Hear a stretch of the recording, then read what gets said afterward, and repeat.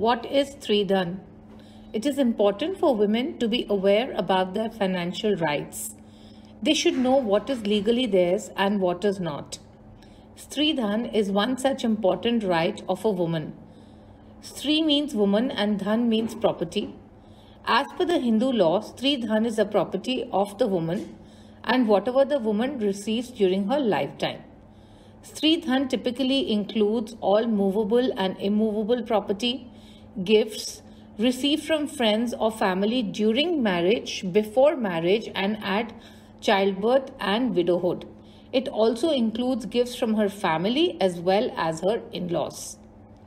Now, sources of acquiring Streedhan could be any of the following. It could be gifts received before, during, or after marriage.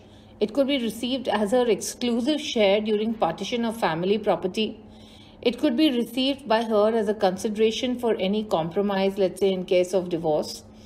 It could be property earned and accumulated due to her own work, received in lieu of maintenance, or inherited by her, or acquired in any other manner.